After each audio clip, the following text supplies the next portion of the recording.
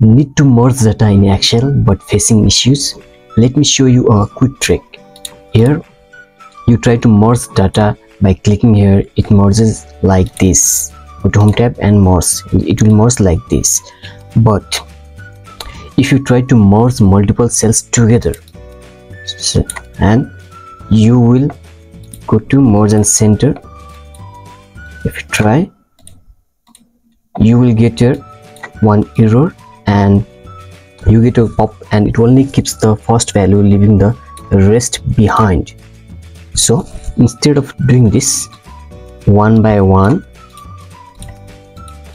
you can see if you do this one by one, it will take a long time. So for that we will do and try this. Select the data you want to merge, go to home tab and you want to merge, and click here alignment, merge and center.